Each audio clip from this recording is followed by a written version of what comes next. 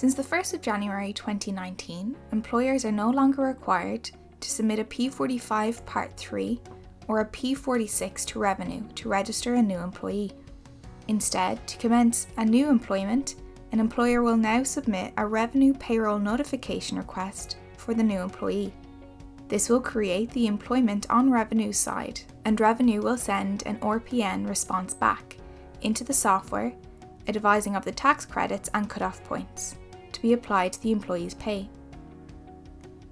The employee's start date would subsequently be reported to Revenue in the first payroll submission request you submit for that employee. In order to fulfill these new requirements, you will first need to set up a new employee record for an employee. Simply select Process icon number 1, followed by New to do this. Complete the personal details screen for the new employee accordingly. Please note, an RPN response can only be retrieved from Revenue for an employee where a PPS number has been provided and the PPS number has been entered into the employee record. If no PPS number is given to the employer, emergency tax will continue to apply until such time one is received. In addition, if it's the employee's first ever employment in Ireland, they must first register their new employment themselves using the Job and Pensions online service before an RPN can be received for them. Next, click into Revenue Details. The employee will automatically be placed on emergency tax until they are updated by an RPN. Enter the employee's start date in the field provided. Select their start week number and select their PSRI class using the drop-down menu.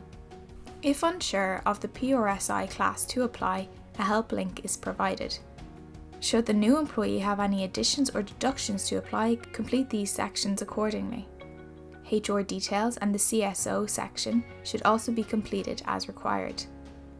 Press Update when the employee record is complete. On closing out of the new employee record, you will now be prompted to send an RPN request to Revenue. Simply click Process icon number 2 to commence this task.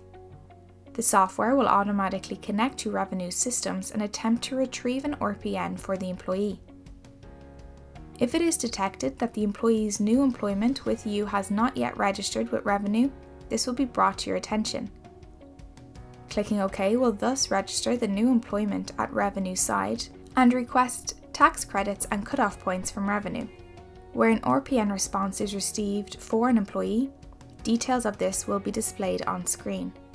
Click Update to import the credits and cut-off points shown in the new employee's record. The next screen will then confirm that the new employee has been updated with information retrieved from Revenue.